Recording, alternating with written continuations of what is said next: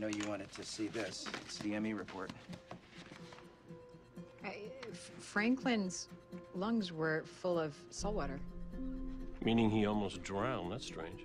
And based on the condition of the gunshot wounds, he was in the ocean at least 20 minutes after being shot.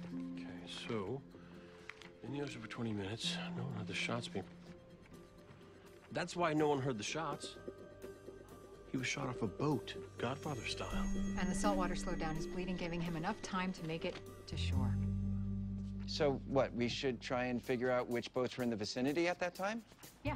So, do we have a witness who we know was on the beach last night? You mean someone like our favorite meth addict?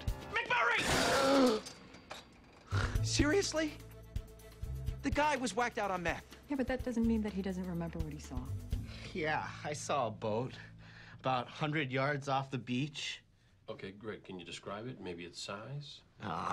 All I remember is it was being attacked. Attacked? Yeah, by a shark. A red shark with red eyes. Okay, maybe you are right about him.